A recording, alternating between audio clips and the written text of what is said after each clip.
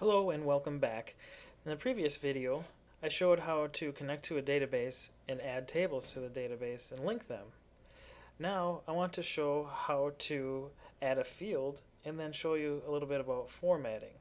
We'll get into formatting in the next video, the more details. But it's relatively easy. So what I want to show is adding a field to the report. So if I expand this producer field and I have the first field or table, and the first field is called producer. If I click and drag that into the report, you can see I'm dragging it into the details section. And now what that does is it basically will take every single producer that's in the system and it lists it out. If I click the next page, it's more. And then, so that's how you add a field.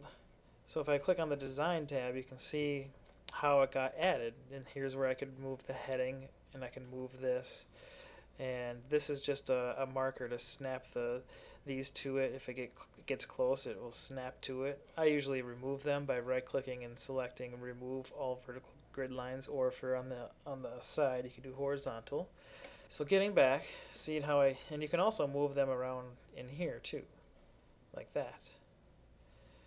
And a little bit about formatting, what that is, that's called absolute formatting. If I move it around, you can see how it basically doesn't really change the way the report looks. Now, without getting too much into detail, I want to show a little bit about conditional formatting. For that, we're going to have to create a group. Now, that requires the group expert, which is this button right here. If I click on that, the first thing I want to group by is the producer number or ID producer field. And then the next field I want to group on is, let's say, the procedure field. Now for educational purposes, this TRX table stands for treatments. So now if I go down and do it on the procedure, which is the treatment number or ID, I'll double click on that. So it's grouped by the producer number and then the procedure. Now I click OK. The report needs to refresh. It might take a little minute here.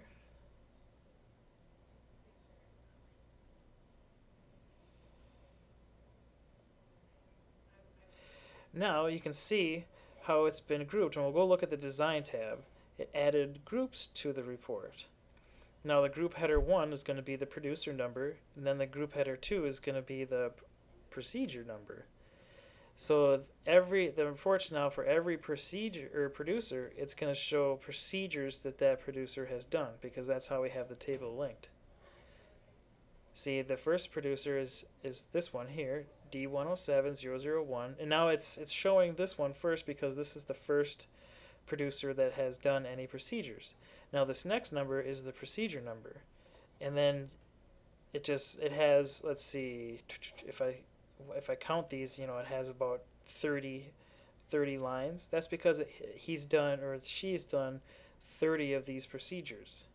Now we'll get further into detail on how to suppress this or only show certain producers or procedures in later lessons. But for now, I'm going to delete this, and then just so we get more practice, let's add the ID of the treatment.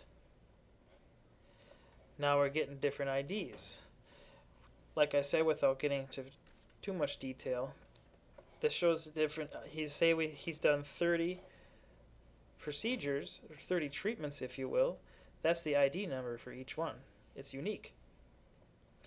Real quick pointer: if these numbers here look like this, and you want to have them look differently, you simply highlight the field, and up here is your number formatting area. So if I want to move the decimal point in one, I click this once. If I want to move it in again, I click it once. And if I want to remove this comma, I click that. If I want to turn it into a currency value, a monetary value, I click that. Percentage, I click that. But I want it to look like that without any decimal placements or commas. So now getting back to conditional formatting, you can see when I go to the design tab that the ID field is stuck in the details section. And another side note, you can right click on these and select show short screen names to get more space on your screen, to save space. But anyways, now conditional formatting happens when you move this down to like a different section of the report, in this case group footer 2. Now if we go back, you can see that it's not displaying anywhere in the details section, just here. Now if it's only displaying the ID, it's going to be the first ID.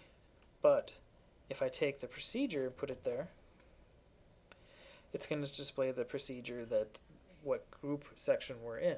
In this case, it's 10150. Now I can do one step further and get rid of this details section, this big space. You can do that by simply going in here and right-clicking on details and selecting suppress. Now you see these diagonal lines are going through it, indicating it's not going to be displayed.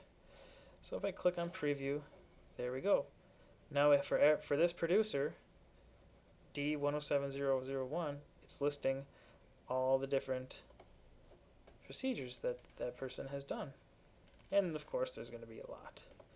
So that is a little bit about formatting. Absolute formatting is just simply moving fields around without changing the section. And the conditional formatting lets you make the report more versatile in how it's going to display. I know it's kind of vague and short, but that's about all I can show you for right now. We'll go over it more in future lessons. Thanks for watching.